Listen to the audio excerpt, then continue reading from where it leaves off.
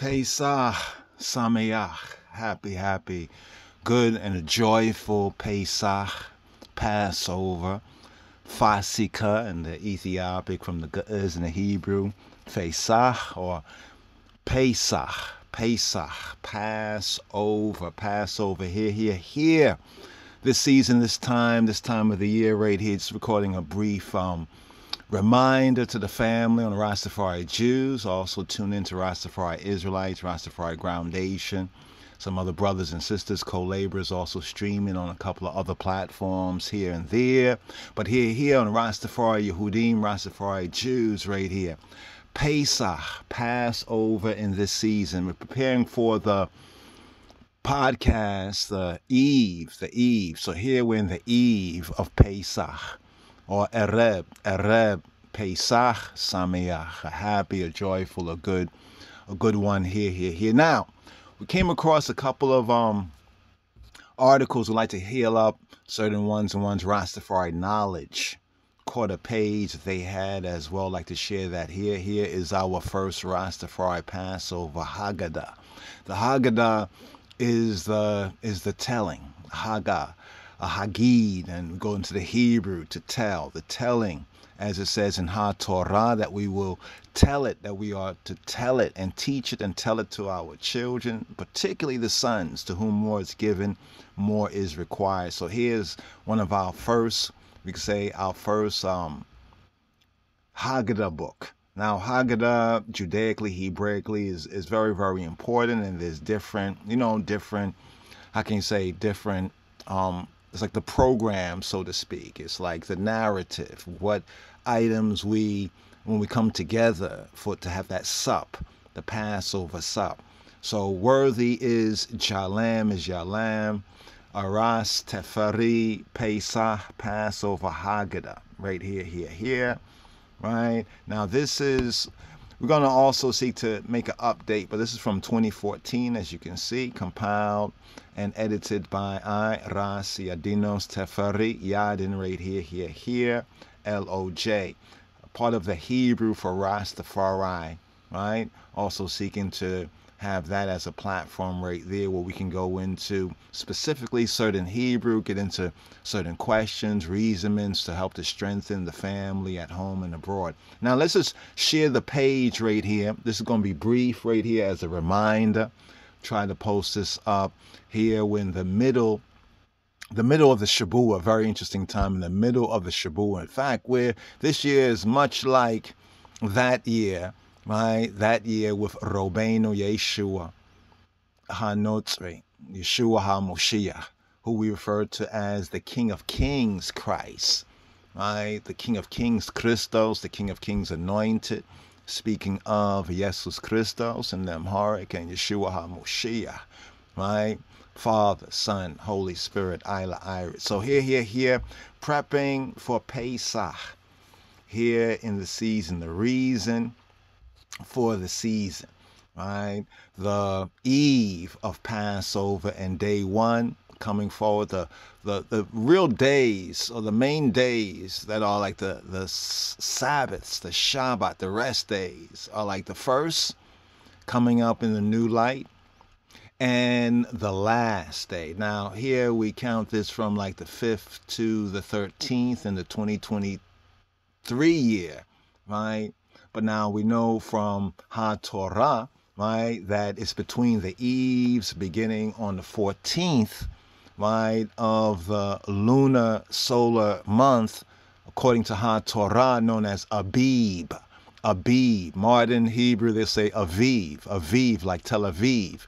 Now, Tel Aviv, a heap of, or hill of barley, because the Abib. So if you look in HaTorah, A-B-I-B, you'll find in Exodus particularly where the month is called Abib. In modern Hebrew, after the Babylonian return from Babylon, the Babylonian captivity, certain Babylonian and other names were adopted. So you hear other Yehudim and even us technically referred to it as Nisan 14th, but actually it is Abib, right? Abib, because that's one of the only months, at least the first month, that is actually named in HaTorah. right? So we actually have the naming of that month Abib, and Abib is the barley, because the barley is the first to sprout up, right, within the spring season. So there's also a seasonal aspect, right, to Passover, to Pesach. Now we count it, unlike other Hebrews and Israelites, they have another way that they count it, right? There's a question about calendars. How are we really accounting for time? Right? Time is a very, very key thing, time. And one thing about the holy days, the holidays, especially for the sons, because it says 3 times in a year shall all of the males, right, of Israel, right, the Zakar, right, Zakar means male, like Zakar u Nekeba female, Zakar, as we have in Bereshith, we have in Genesis chapter 1 and Bereshith first chapter, Zakar, but also means to remember. Also Zakar. So there's 2 truths of the Hebrew, right? Hopefully we get into that on the Hebrew for Rastafari. Now here this is a kind of a visionary prophetic view, right, of Passover and what is referred to pseudonymously as Easter. Now, is it Passover or Easter? Okay, here we're going to segue right here. This is like a visionary view, right, where we have the Father, right, the Son, the Holy Spirit, and the brethren, so here we have the King of Kings, of course, right here. This particular, many Rastafari know this particular one. Now, we're not saying that this is how it was then, right, but in spirit and in truth, right, this is the vision of how it is now, the vision, right, that vision that brings us together. And now here we're going to segue to this particular article right here that we came across. It's a good article. We read a portion of it, right, and gonna come forward to it again. We looked up Rastafari and Passover. A good search right there. Also, one can download the first Rastafari Passover Haggadah, the narrative, the telling, as it's to teach it to our children. It has the 15, right, the 15 or so steps of Pesach. There are 15 steps. And this is interesting because Passover occurs on the lunar month of Abib, the first of the moons, the first of the month, between the evenings. So we have the 14th, right, this eve right here, moving forward into the Passover day, day 1, coming up in the new light. So the evening and morning, as we know, is one day, that principle from Ha-Torah. So it's all about time. Because I know many of the Hebrews and Israelites, ISUPK, the One West Israelites, and others that come from that particular school, we consider it somewhat of a broken branch, because we know that it all begins truly over here in the diaspora with the royal order. The royal order of the Ethiopian Hebrews, the commandment keepers, congregation of the living God, Elohim Chaim. So this article here on Rasta Knowledge, it says Rastafari, Passover, and Easter. Should Rasta be celebrating them? This is a good article. Like to get into this one much more right here, but we're pointing it out right here because that was the first thing came up in the search. We said, okay, let's just gather a couple of word picks here and just remind the family before we begin off the preparatory, the evening service on the blog talk, on the live stream, on the Rastafari Israelites tonight, right, the evening time. So this is an interesting article right here. Just click on it. If we can go to it right here. And it's from, I think, April 21st, right? April 21st. So you can see the title right there, Rastafari, Passover, and they say, and Easter. Should Rasta be celebrating them, right? So they go through a quick look, but now you can see how the question comes down right here. Who wrote this particular article? I don't think that, okay, it's Biko Lion, April 21st, 2021, right? So here it says, today we'll take a quick look into Rastafari, Passover, and Easter. Should we who are of the faith of Rastafari celebrate Passover or Easter? Right, and it says today many people who are of the faith of Rastafari, even those outside of Rastafari, tend to want to celebrate Easter Easter. But those who are truly of the faith of Rastafari know that Easter is, they say, a pagan holiday. Easter is now the faith of Rastafari. Rastafari, the foundation and principles of the faith, is based on His Majesty Haile Selassie I, Haile Selassie, and the Bible. This is generally speaking, this is true. This is true what is written there. Now, you might find some documentaries out there where the narrator is going to say Easter and going to point to Ethiopia and to even His Majesty. I pointed out there not to go against what our brother said here. What he said was accurate in the overview. But you have to remember that a lot of things get lost in translation. So while the Ethiopians, right, of that time, of His Majesty's revelation, right, truly didn't call it Easter from their perspective. That is a verse that appears one time. One time. It appears actually one time in the King James Version of the Bible, and even there. You know what? Let's go here, and we're going to sum up this right here. We're going to sum up this. It says, for my part, I glory in the Bible. So you might hear the narrator.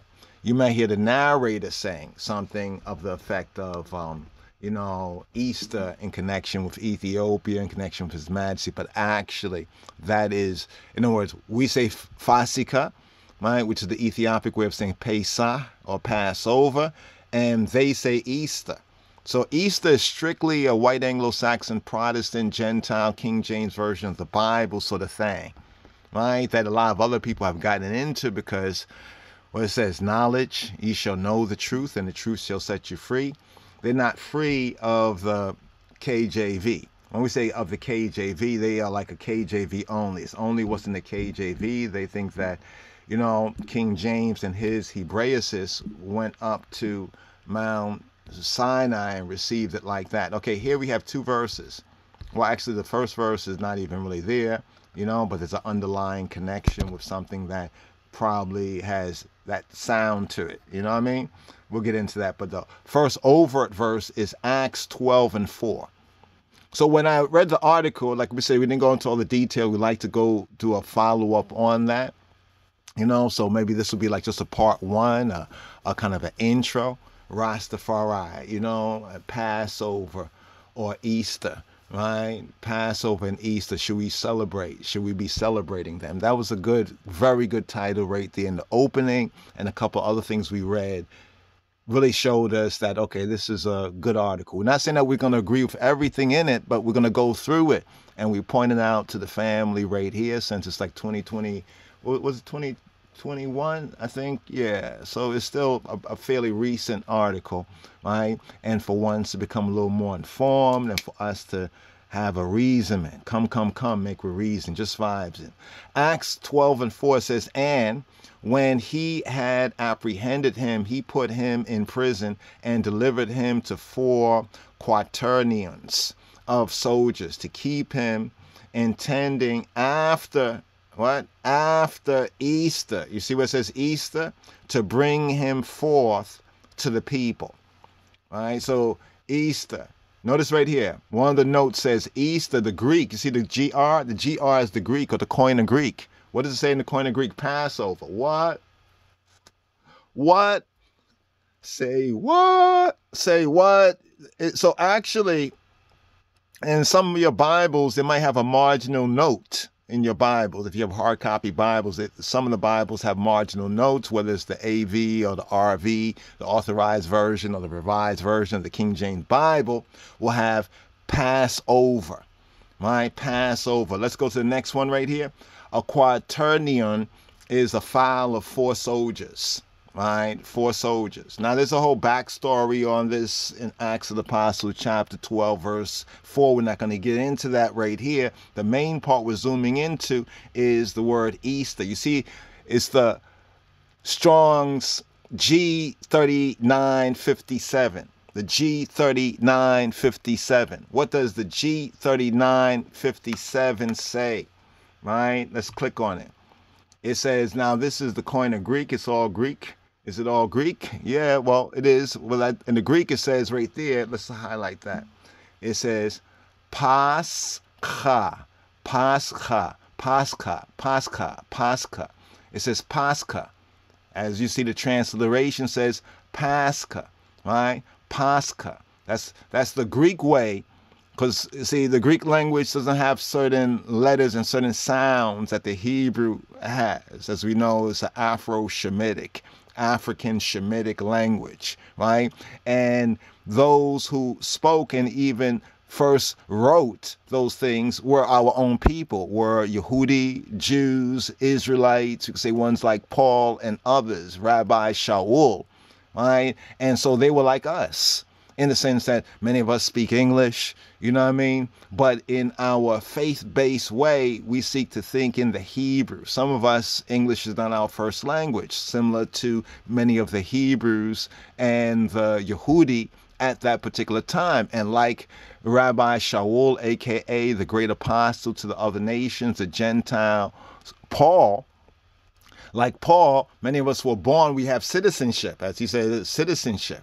Right? We have citizenship, right? Even though we are and we claim to be Yehudi and Israelites. You can see that right there. You see it. It's on the screen right there, right? Rastafari Israelites coming up. That's like the heads up that we only have a couple of more moments right here just to touch on this. So should we celebrate Passover or Easter? If we put it in Ethiopic terms, should we celebrate Fasika? Let's put it in Hebrew terms. Should we celebrate Pascha, Pascha, the peh in the Hebrew in some pointings is pointed as a feh peh. Many languages have this outside of English. It might seem a little confusing at first, but we have to get into the linguistic science. So Thea definition here says that Pascal. So the Pascal, you hear them say Pascal. Pascal actually, did you know, come from Pascha, Pascha or Pesach, Pesach. Right? In the Hebraic, and then say Pesach, Pesach, Fasika. You get it? Pesach, Pesach, Fasika. Right? And we see that right, the underlying word of Easter.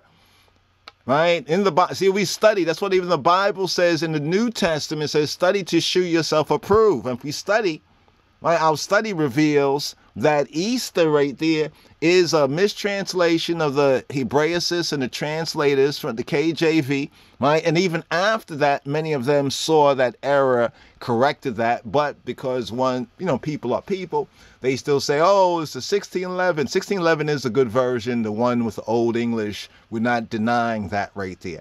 But we are not saying like King James only, like many, so-called Christians and even some of the Israelites coming from out of Christianity not being fully washed, they will say things like that, right? This is what we have to learn, this is what we have to study, right? So Easter appears in the King James Version of the Bible, mainly and only. But think about how, what is it, from a little, like a little spark, how much of a fire can kindle. Like from that little, this one verse, the one and only verse.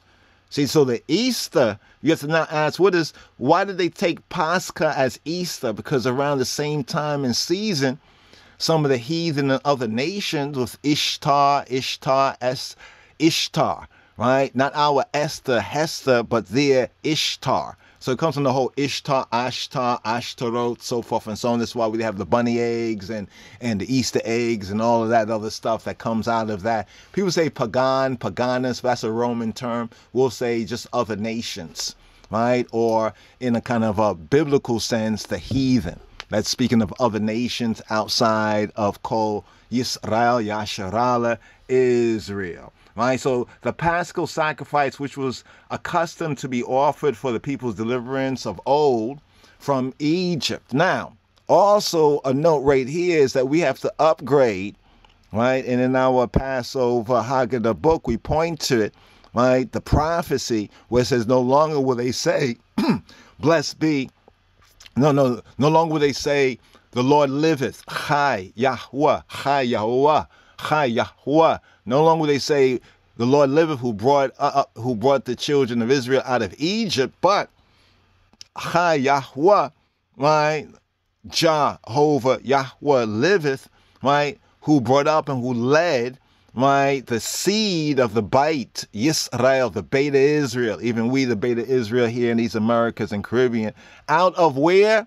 It says the North Country. That's the prophecy there. So there has to be an upgrade of that. And this is why we're proposing this as Rastafari Yehudim, as Ethiopian Hebrews, because that's the connection there in the prophecy of Rastafari and the King Messiah. Weep not, behold, the Lion of the tribe of Judah. So the lion and the lamb. So the Paschal lamb. The lamb, the Israelites, the Bnei Yisrael, the sons of Israel, were accustomed to slay and eat on when? The 14th day of the month of Nisan. Now, they put Nisan here. This is just their definition. But Nisan in the Bible is Abib, A-B-I-B. From like Abebe, like we say, Adis Abeba. Abeba is a flower. And we have Abebe means to bud and to flower. And the actual, that which buds and flowers, Abeba. But etymologically, we can see the similarities and the one root of the Royal Amharic, that pure language he was turned to the people from beyond the rivers of Ethiopia, and the Hebrew, right? And we as Ethiopian Hebrews and as African Shemites or Afro-Shemitic people. So we have Abib, right? Abib is the barley, the month of Abib, according to Torah, but called by other Yehudi after the Babylonian captivity, Nisan.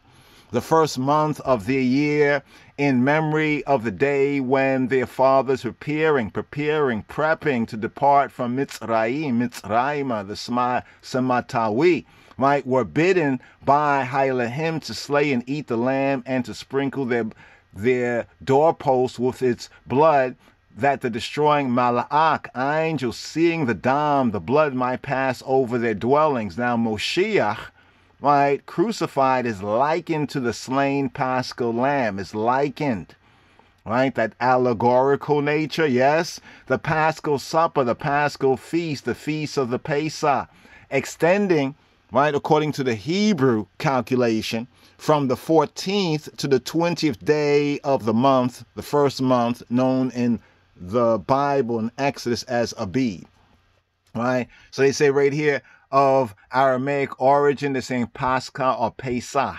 Pesach. Pesach. Here we have the word Pesach.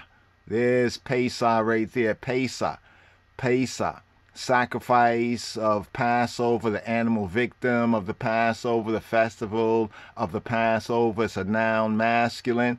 It's a pretermission, an exemption, technically passing over. Here's the root of that. Pasach. Pasach. Pesakh in the Hebrew means to pass over, to spring over, to skip over, to pass over, can mean to limp, right? To limp over, like to get over, right? We have to get over this, right? A primitive root that is to hop. So Pesakh means hop, hip, hop, means hop. That is figurative, to skip over, to spear.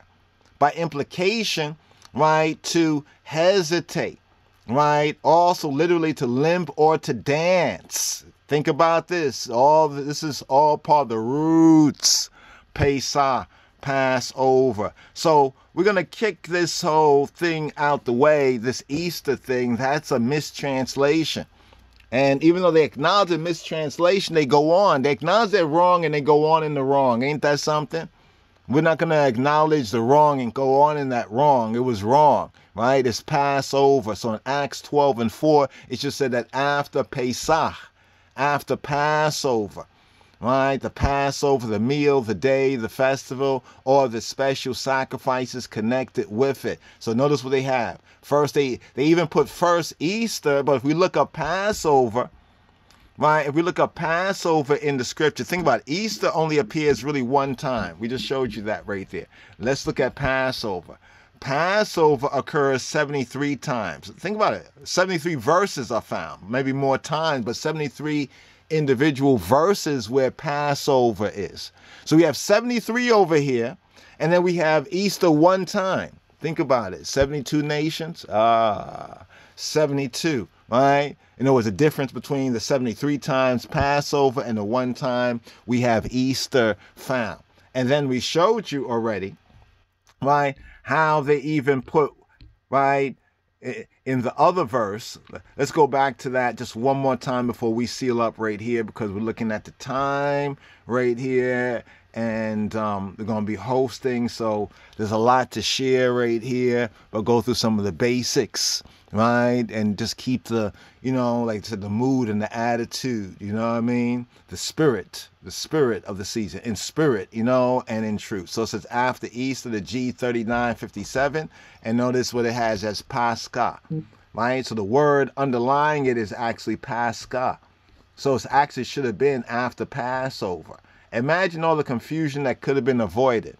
But then they put after the colon and the hyphen, they put Easter first. See, after the colon and the hyphen in Strong's definition, it tells you how that root word is translated. Not saying it's the correct translation as they're telling you right here. It has nothing to do with Easter. They didn't tell us anything about an Easter. What they told us is about Pesakh. They said in the Greek it's Pesakh. So how in the world does it get into the English as Easter? It's because of the King James version, the King James Hebraicis. They made an error, and a lot of people want to say whether we think King James is this or that, it is erroneous, right? And that's what the article that we caught right there, on Rastafari, or Rasta, it's actually Rasta Knowledge, by Biko Lion. So here, let's go on. This is on the Bible right here, the Bible. Now, what's interesting here, His Majesty is speaking about, no doubt you all remember reading in Acts of the Apostles right here, right? About how Philip baptized the Ethiopian official. He is the first Ethiopian on record. We have that in Acts of the Apostles chapter 8. Now, what's interesting is the time and season we have Acts of the Apostles chapter 8. It seems to be, right, within that season, right? Within that season, most likely it is the Feast of Trumpets, sometime around the Sukkot season, Feast of Trumpets time. Although some say it might have been closer to the Passover time. Because we look at Acts of the Apostles, it's after the Passover in that season. It's then talking about Pentecost, Shabuot, the harvest, the Feast of Weeks, Shabuot, weeks in the Hebrew there. And then we have a couple of chapters later, we see the Ethiopian official going, the Ethiopian Hebrew, black Jew, Beta Israel, right, of the Meroe, area in Sudan, lower, we call that Lower Kush, in the Lower Kush region, the Lower Ethiopia, Lower Kush region, going forward, right, to pilgrimage, because he went forward, right, to worship. Now we know that there's 3 times in a year that all who are Hebrews or Israelites, faithful Israelites, right, sons of Israel, especially 3 times in a year, should all the males. Now we have this Ethiopian who is called a Yehudi. Well, he is a Jew because he's going as others in Acts of the Apostles. Remember, talk about there were Yehudi, Jews, Israelites from all over. Check. So we just point that out right there. That's another connection for the reason of the season, right? Also another very good book by Richard H. Schwartz here, Judaism and Vegetarianism, connecting, the dots of Scripture, right, with the ideas, right, that might be called vegan or vegetarian, right out of the Scripture, right out of Torah, right? So here we're getting ready for these days, in this season, in this time, brothers and sisters, Melkam Fasika, right, getting ready to sup, right, even sup as they supped, right, over 2,000 years ago. Like the Passover, or what Yeshua observed as the Last Supper, did not occur on Friday. I want to just point that out. Didn't occur on Friday, right? Didn't occur on Friday. Actually occurred earlier in the Shabua, around the 3rd day that people will call Tuesday. And then the whole barbed wire act, that whole faulty trial and everything against Yeshua took place from the nighttime, or what we call the nighttime of the Tuesday into the Wednesday.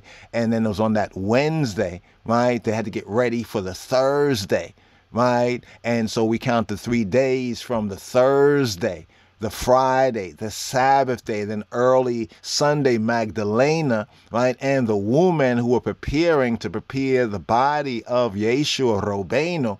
That's what we have in the Torah, the first day of the week. So it wasn't a Good Friday. Just want to point that out right there. Just these things we get into more detail can show improve, right? Can resource up. Because we already got the source up in our heads and hearts, so we can then resource. We say source up. The source of the Almighty will resource up. Right, so right here, this is just a sample chart of the readings during the time and the season, right? What it's all about, right? We're going to touch on sayings and things really that are not found in Scripture. So actually, Easter is not found in Scripture, only in a faulty translation. Right, Acts chapter 12, verse 4. We already went through that. Last Torah reading and feeding we had in this season. Vayikra, and he calling. Right here. You know, from that time to this time right here. Very good album by Rastafari Yehudim, Rastafari Jews, you can say right here. Others of the family, David Solid Gold right here. Feast of the Passover, get a copy of it. Behold the Lamb, right? So here in the season, the Lion and the Lamb, right? The Lion and the Lamb. Did we get that picture over here? I think we had got it somewhere over here. It might not be in this shuffle right here, but there was a beautiful lion and lamb, right? Lion and lamb photo, you know, that we picked up. We probably lost it in the search. You know, sometimes, you know, we got a lot of, you know, word picks here, right? But we did touch on the main part that we were seeking to touch on, and we'll pick up more. Ha Yahweh, Jehovah live, that brought up the seed of the house of Israel, right, out of this north country. So should we observe Passover or Easter? We should observe it as Pesach, as Fasikah. Shalom, Chabarim. Shalom. Pesach Sameach. Rastafari Pesach Sameach.